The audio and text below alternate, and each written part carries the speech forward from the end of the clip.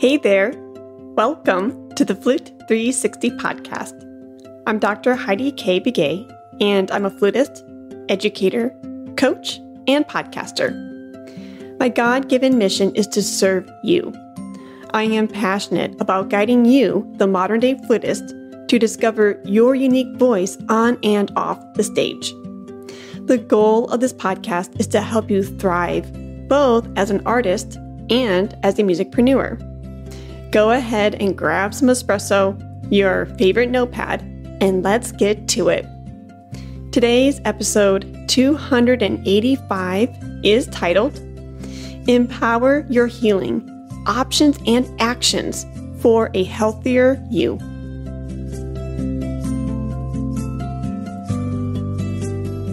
Hey, Flute 360er. Are you navigating a gap year between academic chapters, or are you venturing into life after your degree?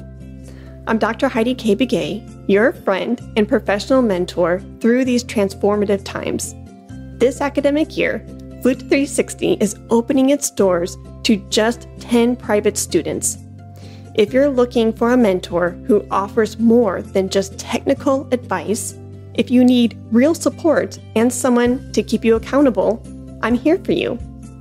At Flute 360, we pride ourselves on providing personal, customizable support that nurtures not just your musical talents, but every aspect of your life. Embarking on a gap year is your chance to refine your skills and define your future. With Flute 360, you gain a holistic support system that integrates your health, your artistry, and your professional aspirations. Remember, everything is interconnected. Your well-being, your musical excellence, and your career success. So, if you're ready to take a definitive step forward in this crucial year, let's make it happen together. The opportunity to be one of the 10 is precious, and the deadline is August 1st. Secure your spot and ensure this year is not just a pause, but a leap forward.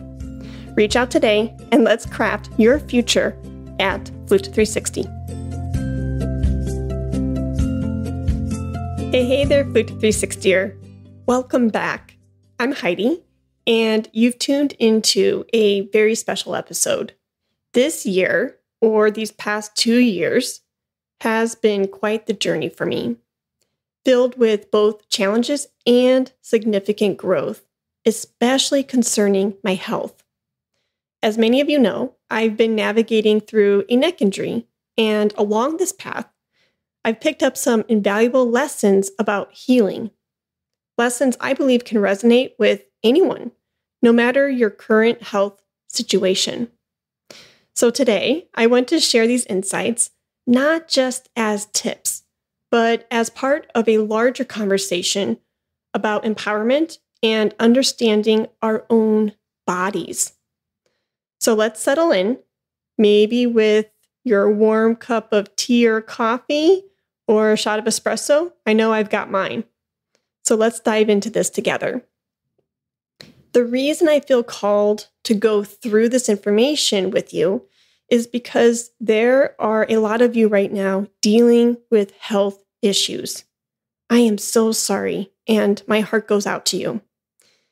Thank you so much for expressing your concerns through our Flute 360 Family Private Facebook group. I really enjoy reading your comments. So this episode and its content is customized to your hurdles. Whether you are going through a shoulder or hand injury, maybe you're going through back or hip pain, I hope that this information finds you well and gets you moving in the right direction. So, my personal disclaimer is that these nuggets have come from my own journey, and I'm relaying this information from my own unique perspective. Please take this as a starting point, but it's your responsibility to hire a medical doctor, a holistic doctor, perhaps a chiropractor, and the like to give you real medical advice that's going to help your unique situation. So let's get into it. One of the most profound realizations I've had through this process is the importance of being your own advocate. What I've learned is when it comes to our health, sometimes the only person who can truly represent our needs is ourselves. I remember feeling somewhat overwhelmed and unsure during early doctor visits. But I knew deep down that if I didn't speak up for myself, no one else would. It's not always easy, and my heart goes out to you, especially when you're feeling under the weather. But standing up for your own health is so crucial. I encourage you, no matter how difficult it may seem, to be the voice that your body needs. If a treatment doesn't feel right, or if you have doubts, please express them. It's your right to understand and agree with the direction your healthcare is taking. Now, the next thing that I want to bring to your attention is finding the right doctor is also crucial.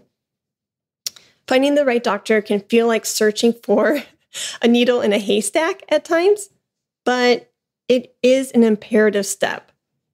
I went through a few doctors before I met the right one, who ended up being Dr. Bo Sauls through the Kinetic Center of Dallas.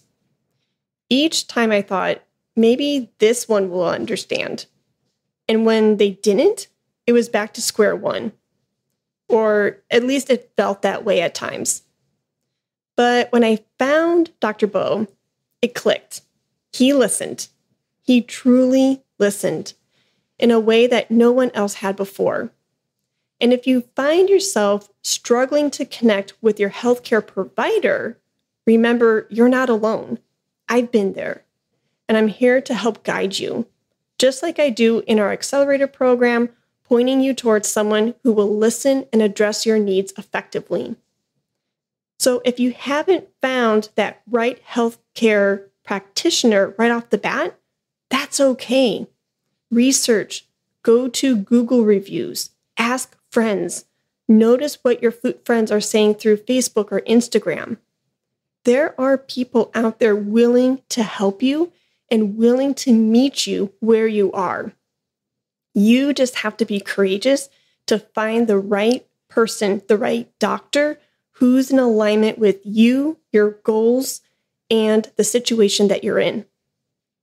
Another thing that I highly recommend is to have high communication skills. Effective communication is more than just talking. It's about listening and being understood. I learned this vividly during my treatments with Dr. Bo. Initially, I had been told to use heat for my neck, which I did without question. But during one of our sessions, when I mentioned this to Dr. Bo, he corrected me. It should have been a routine of ice, then heat, then ice again. This minor correction made a huge, significant difference in my recovery. This experience taught me that clear and continuous communication is key. It's about making sure that you and your healthcare provider are on the same page every step of the way. So going back to that ice, heat, ice therapy, if I didn't accidentally bring up the fact that I was using heat on a regular basis, I would have been experiencing more flare-ups than I would have liked to have gone through. And so it just happened. I don't believe in accidents, but it felt like accidentally I mentioned that I was using just heat. And boy, oh boy, let me tell you what, Dr. Bo's face lit up in not the best way. His eyes got huge and he's like, girl, we need to change that right now. For you and for your specific condition, it's ice, heat, and ice.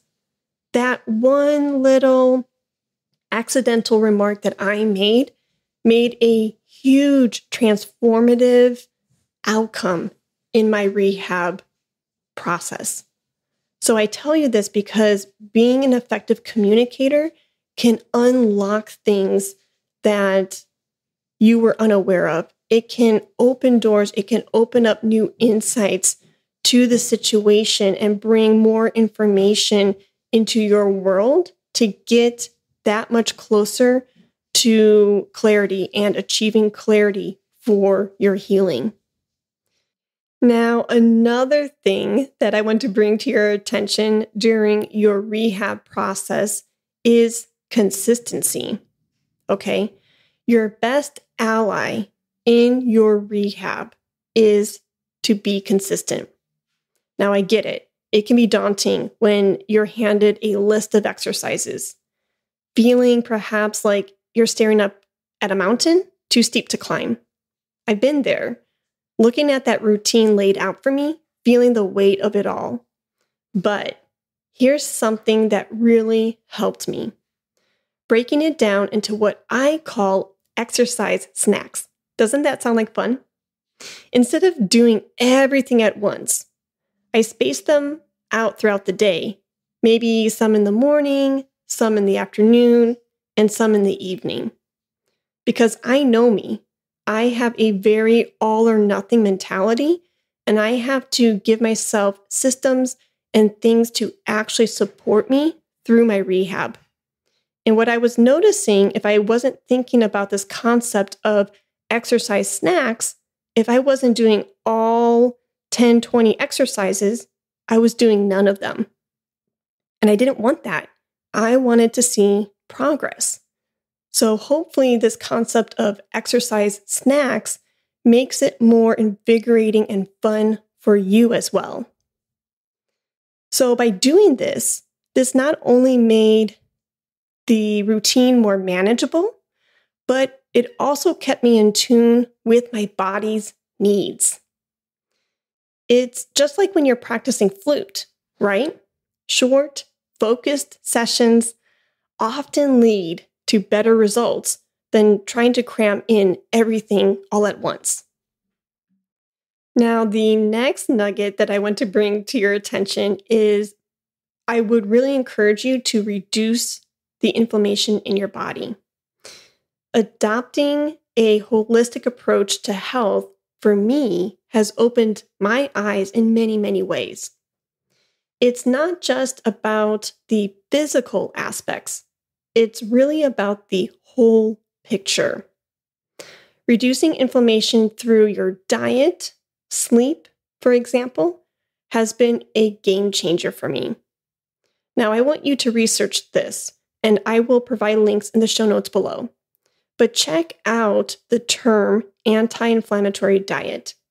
Now, when you hear that word diet, I know that could sound like a 4-letter word. And it's not meant to be that way at all. I want you to think that it's an overall health lifestyle choice. This is something that I implement from the beginning of the day, throughout the day, and into the night. And so I say this because it's a lifestyle change. It's not just one meal here, one meal there. It really is this true holistic approach. Now, when you read the list of anti-inflammatory foods and inflammatory foods, what to eat, what not to eat, again, customize it to your body. I don't know if you have, let's say, an autoimmune disease or something that would get in the way of your healing. This is where you being accountable for yourself and checking in with a health practitioner is so crucial. So anti-inflammatory foods can be really fun. When I typically tell people, like, check out your diet, they can get bogged down. They can get really stir crazy and think, oh my gosh, like, here is a routine that I can't have fun with. You can. I encourage you to look at the list of anti-inflammatory foods and notice what foods excite you. If you have, I don't know, let's say blueberries, pineapples, and cherries on that list, but you cannot stand the taste of cherries, then focus on pineapples and blueberries. There's nothing wrong with that. So find what excites you. Listen to your body. Ask your body what it needs, and it will guide you. I promise. I will say it's not just about the foods that you put into your new lifestyle change. It's also about the foods that you are eliminating as well. So for me, I love fried chicken. I love a good fried chicken strip from Cane's, and it tastes amazing. But the next morning, I will be more inflamed. I will hurt more because of that fried food. That's inflammatory. So you can be adding all of the quinoa, spinach, blueberries, pineapple, chicken, salmon into your diet all day long. But if you are perhaps also eating Cane's, McDonald's, Burger King, your progress may take a little longer and a little slower. So don't be dismayed. Just notice what foods are giving you life, what foods are bringing you joy, what foods are giving you more energy, and which foods are depleting you of the energy and of the healing that you so desire. Notice, be curious. And the last thing that I will say about the food you eat and the food you don't eat, really narrow down and focus in again on what works and what doesn't work.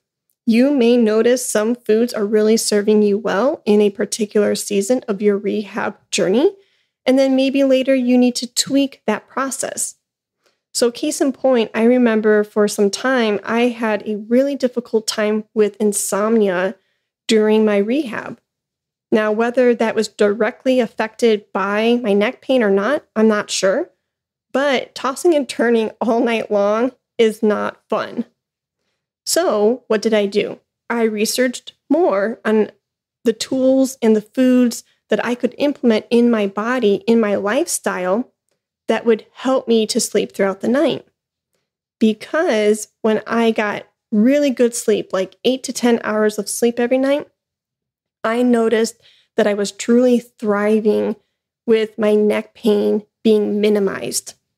So it was necessary for me to really have that good night's sleep. And I was having awful insomnia. So research, again, be curious. And as I researched, I noticed that certain foods help promote sleep. That got me really excited because now I have options. For me, knowledge is power. I know that sounds so cheesy. Think about that 80s commercial, right? And the stars going across the screen. The more you know. But it is so true.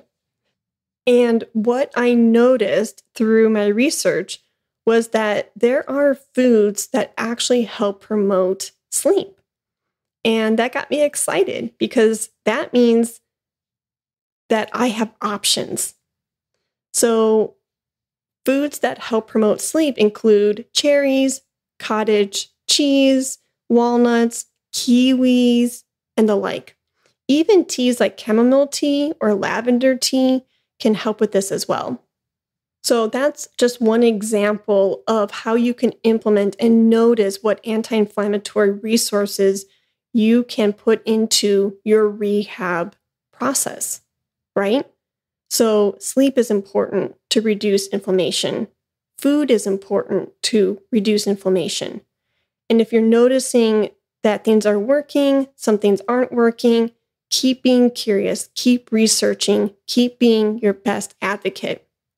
And in addition to food and sleep, I want to encourage you to really think about how you talk about yourself or the situation that you're going through. And the reason why I bring this up is because we tend to be frightful and scared during times and during seasons of injury. It can be disheartening. Like, what's going to happen next? Am I going to get through this? Right? But your words, they contain weight. They have power. So if you're going through a flare-up, if you are going through a season of uncertainty with your health, I want you to again notice not from a judgmental standpoint of view, but notice and observe how you're talking to your body and how you're talking to yourself. So, yes, food and sleep, they are important.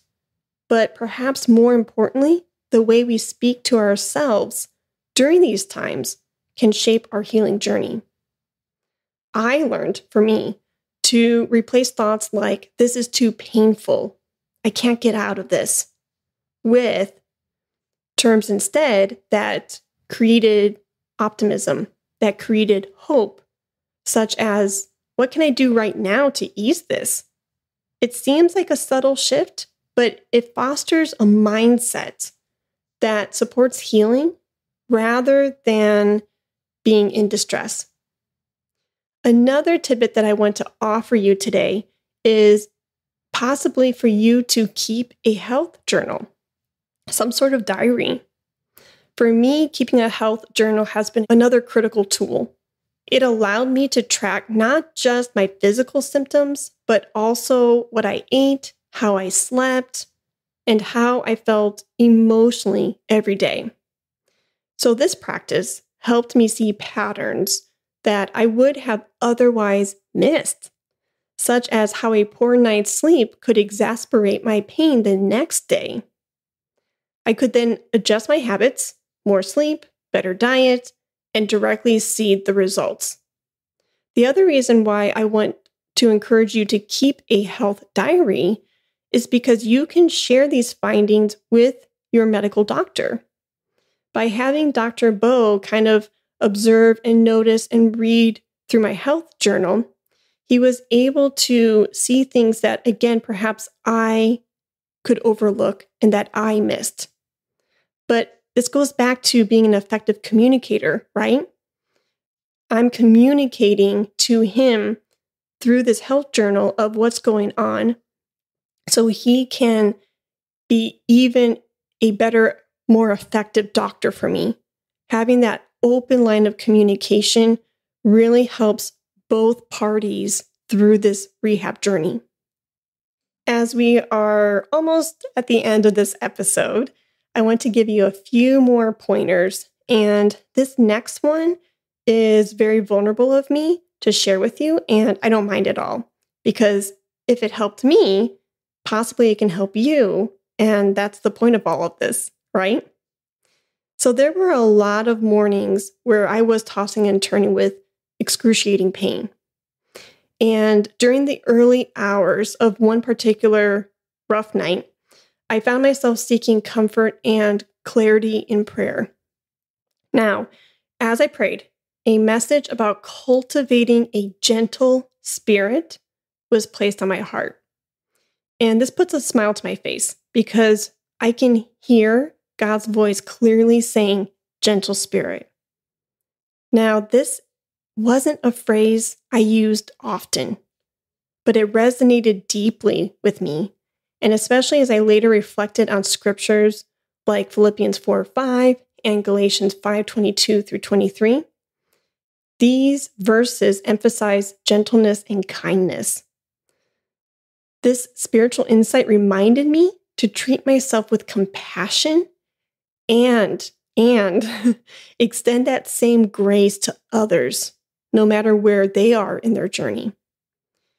And when I heard gentle spirit whispered on my heart from God's voice, it was non-judgmental, it was gentle, it was loving, it was intimate, and it was kind. And I know it was his voice because that's not a phrase that would naturally come out of my mouth. And I'm so glad that he whispered that phrase on my heart because it gave me peace in that moment. So as you're going through this topsy-turvy season, show yourself grace. Show yourself and have a gentle spirit with yourself. And remember, there are people out in the world that you encounter through the grocery store, the car wash, the nail salon, that could be going through something right now, and you have no idea what they are battling. So you're not going to be perfect at this because I know I'm not, but trying to approach each day with owning that gentle spirit, and it's going to take you really far. And the last thing that I will say about this gentle spirit theme is I encourage you to ask God what you could possibly learn through this season. Perhaps don't ask questions like, why is this happening to me? And I know that's easier said than done, because I caught myself a few times during my rehab. Why is this happening to me? And he lovingly put on my heart, well, if it's not this, it could be something else, like cancer. And that was like a, whoa, okay. It put everything into perspective. Things will happen. We live in a fallen world. But he could use this time of turmoil, this season that you're in, for good. There's always a silver lining to tragedy. Trust him. Ask him how he can help you through this time. I'm telling you, he is your most intimate best friend, more so than any best friend can be on this earth. So ask, what can I learn during this time? And truly listen to what he's pointing you towards. Another thing that I thought was worth sharing is this idea, and it's a very broad stroke, but continue to be open and curious about various treatment options. This has been essential for me and for my healing. So at first, when I was working with Dr. Bo, I also had a registered masseuse on staff helping me as well. We were exploring and we were curious about various treatment plans, and I was seeing her through weekly massages plus Dr. Bo with fascia blasts. And I was seeing some improvement, but then a lot of flare-ups along the way too. Again, being an effective communicator helped Brittany, the masseuse, Dr. Bo, and myself realize that the massage was actually counterintuitive and it was not helping the stability of my neck and my scapula. It was shifting things around too much. So again, be curious, be an observer, talk these things out. And what we decided to do was to nick the massages. They were not helping me. The minute we did that, we explored just focusing in on fascia blasts and chiropractic work and strength training. That was a huge, huge game changer for me. So be patient through the process and be curious. Just like exploring different musical styles and different articulation styles and vibrato colors in the practice room, I want you to be open to various health treatments that can lead you to the results that you want to achieve. It's all about patience, curiosity, and sometimes stepping outside of your comfort zone to find what best aids your healing. And last but not least, I want you to show yourself grace and that gentle spirit again through this time by possibly adjusting your priorities during this season. If you feel overwhelmed, if you feel like you are still running full force, right, on your current schedule, everything's packed in, and you are also trying to deal with your rehab journey, and you feel like it's too much, it could be time for you to offload some things off of your plate to create space, energy, and time for your healing. Now, I know I'm talking to a lot of type A'ers and perfectionists out there, and it's hard to let go. It's hard to release. It's hard to say no to things, but it's okay. If you can give yourself more time, space, and energy for healing when you return to your regular schedule, let me tell you what, you are going to be at it full throttle and maybe even stronger and happier with more energy than you had before. So it's okay to reprioritize. It's okay to find space for those doctor's appointments, for your exercises, for your sleep. You cannot do it all. So you might need to pause certain activities, step back from commitments, or even say no to opportunities that don't align with your current capabilities. It's okay, I promise. It's about focusing now on what's essential, and that's your health. That's you. Remember, it's okay to put yourself first from time to time. What's meant for you will come around at the right time when you're ready to embrace it fully. So that pretty much wraps up today's episode. As we close, remember these key points as you explore and navigate your own healing journey. I want you to take proactive steps, advocate for yourself, communicate clearly, and embrace a holistic approach to your health. Remember, you are not alone. We are in this together, and if you need support, if you want the right resources, I can be with you every step of the way. And I'd love to hear from you. I would love to hear your stories, your questions, or any thoughts on today's topic. And please share. Let's keep this conversation going and build a supportive community together. Thank you for tuning in, and until next time. Are you a pre-professional or professional flutist looking for a community that gets you? Are you ready to dive deep, not just into music, but into everything that makes you who you are? Welcome to your new Flute studio, Flute 360's Accelerator program. In this group, we talk about the real stuff that matters, the human stuff, because when you flourish, so does your music and your career. Today's music industry is tough, and traditional institutions might not prepare you for its realities. That's where Flute 360 comes in, pulling the right people into your orbit to support you through this crucial season. Your network truly is your net worth, and we've built that network for you within this program. Flutists like you are transforming their lives both on and off the stage. Let your story be one of those successes. Join us for our upcoming mastermind and masterclass with a special guest artist on Saturday, June 29th, 2024, from 11 a.m. to 1 p.m. Central Time. Can't make it live? No worries at all. Every session is recorded, so you can tune in when it fits your schedule. Plus, you get pocket coaching, bonus videos and episodes, and access to a group feed with your new Flute friends. All of this is tailored to fit your needs with our tiered registration options. Check out the links in the show notes. See you on June 29th.